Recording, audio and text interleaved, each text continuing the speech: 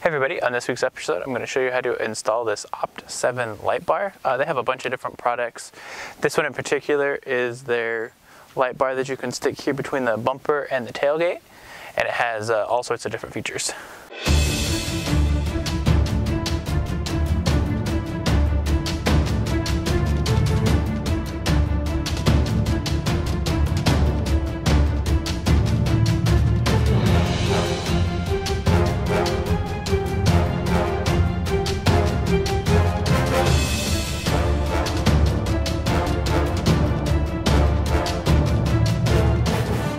So the first thing we want to do here is actually remove the tailgate. So what you do is open it, and you've got these little kind of guide wires on each side. Just pull up and they pop right off. Same thing for this side. Just like that. And then usually somewhere on the passenger side there's a little notch where you can get it at just the right angle that side will pop off.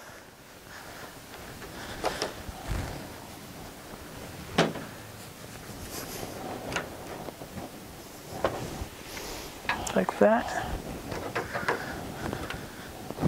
And once you have that side out, this side just comes off pretty easily. This is going to fit kind of right in line with the top of the license plate frame.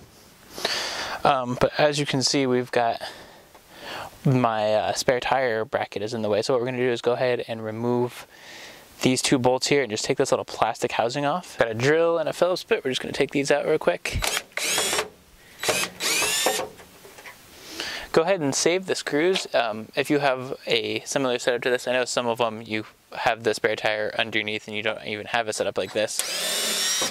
So you might just be able to skip this step. But go ahead and pull that off. See, just a little plastic piece there. It kind of holds this. Now before you go too far in any installation process like this, you want to go ahead and plug it in and just test and make sure that it works. So here I've got the hazards on. We can see that it's working, but I do, hazards, brakes, all that stuff, just to make sure that you didn't get a bad unit. And once you know that, you can continue with the installation process. Next, that we want to do, now that we've got the tailgate off, we want to clean this whole area to make sure that it is ready for the adhesive. So just spray it down and clean it off. Any normal household cleaner should do. Just get all the dirt off, basically, is what we're going for.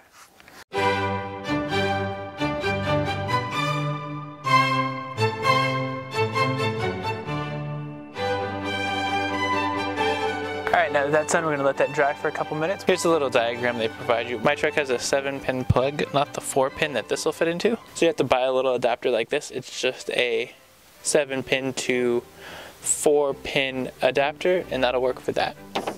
But if you look, it says you've got your running lights, your ground, your running lights, your left turn and brake light, and your right turn and brake light. And then you see reverse is a different wire over here. So what you're gonna have to do is wire this into your reverse light.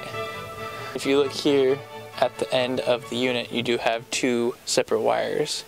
So this one will just get plugged into your regular trailer hitch. If you have a plug like that, there's no need for adapter. If you do need the adapter, it'll be linked below, and then we will wire this into the tail light assembly like I showed you, like I said earlier. Now that we've given that a couple minutes to dry, we're going to go ahead and apply the included adhesive booster. This is just going to help the light bar stick better.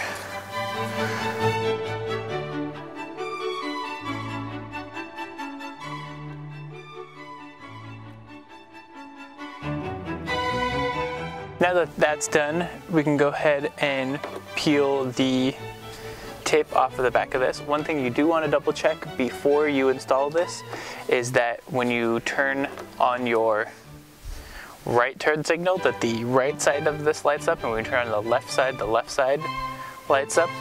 If you turn it on and it's reversed, just flip the light over itself and that'll fix it. Once you've tested it, go ahead and peel the back off.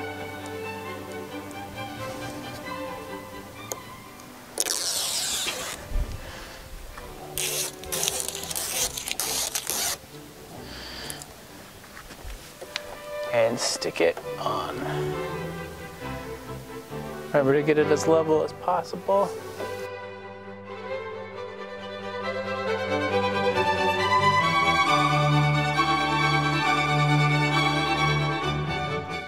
If you look here on both ends, I've got this little gap here. I'm hoping this isn't going to be a problem.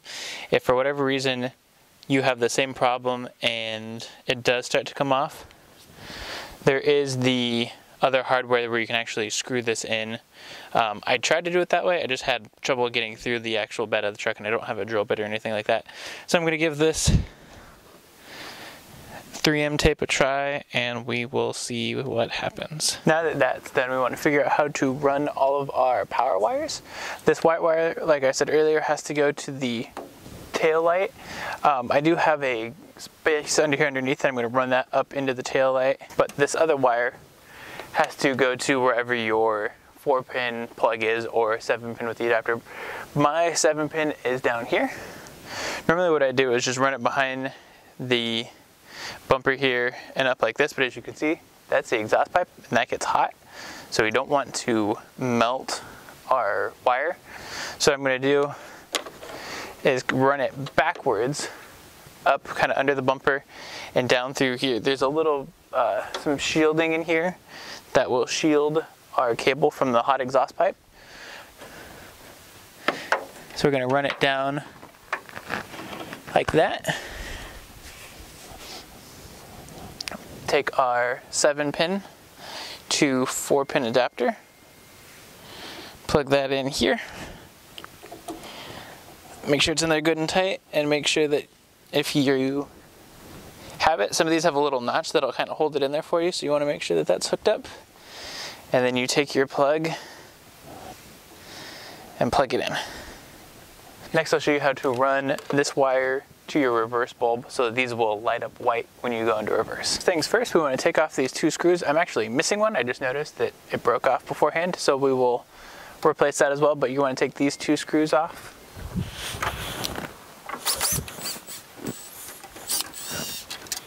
And then this whole assembly here just pulls out from the truck. You'll hear a little clipping noise because there's some clips that it's hooked into on the actual body. Unfortunately, I didn't get any footage of us actually getting this white wire connected in, but I'm going to do kind of a demonstration to show you guys how it works. I've got a piece of wire here. We'll say this is the wire coming off of the light, and we'll say this is the wire that's already run for your truck reverse light. What you want to do is, I'll have these little clips linked in the video description. As you can see, they've got 2 little holes.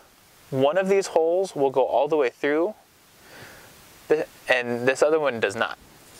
So you'll take your light, and this goes in the one that does not go all the way through, and then you slide this on to your other wire in the truck that does go all the way through. And once those are both on there like that, you take a pair of pliers or something like that, bend this piece over, and clamp it shut. And what it's doing is, this little piece of metal is being depressed down into the 2 wires, and that's what's causing them to connect. The problem we were having with this one was the connectors are so big that this little thin wire wasn't fitting in there very well. I will have the connectors linked below. Just know that you might have to do some electrical tape or something like that just to make sure that it stays. Now we've got our wires together, I've got some zip ties that I'm just going to zip tie kind of everything together here, just so that we don't have extra cables flopping all over the place.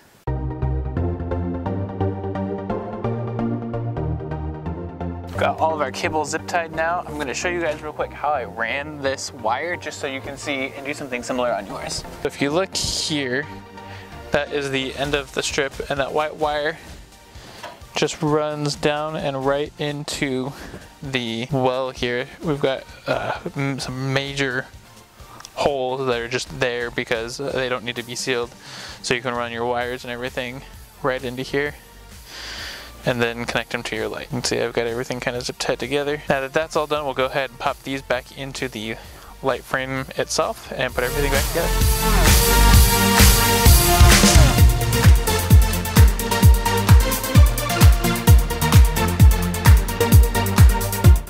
Take your 2 screws on this side, put it back together.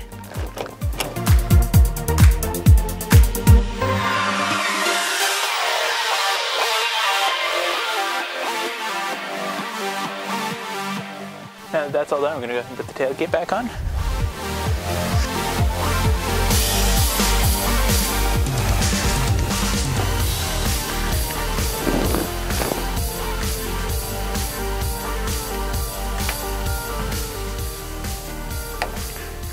Don't forget to reconnect your little guide cables if you have them.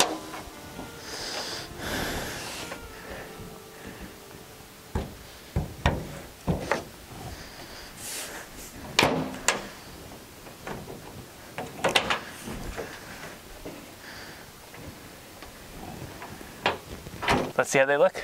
We got brake lights. Got our left turn signal. Got our right turn signal. Right turn signal and brake lights. And then reverse and brake lights. And just reverse. Well, we're definitely gonna have to do some B-roll footage of this when it gets lit dark later tonight.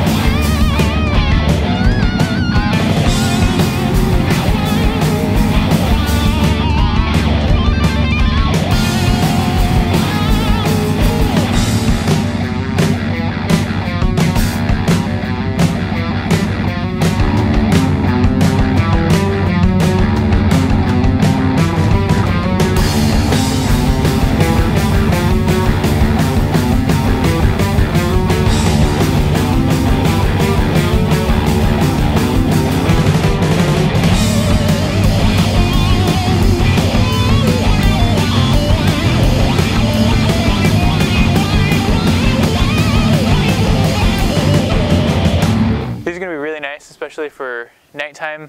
Where I live, it's dark. We don't have any streetlights or anything like that. We're up in the woods.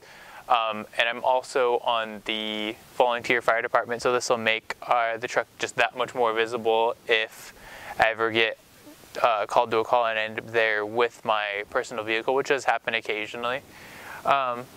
Super nice, pretty easy to install. I would definitely say if you are able to use the brackets, that might be the better way to go.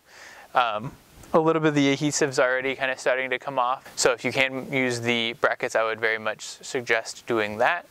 But I think the adhesive is going to hold just fine for the near future at least. We'll see what happens, and I'll update you guys if it does end up coming off. If you guys are interested in buying anything you saw in this video, the lights, the connectors, zip ties even, I'll have all of the Amazon links down below where you can get all of this stuff, all the connectors, the adapter, that kind of thing. If you guys enjoyed this video, please give it a thumbs up.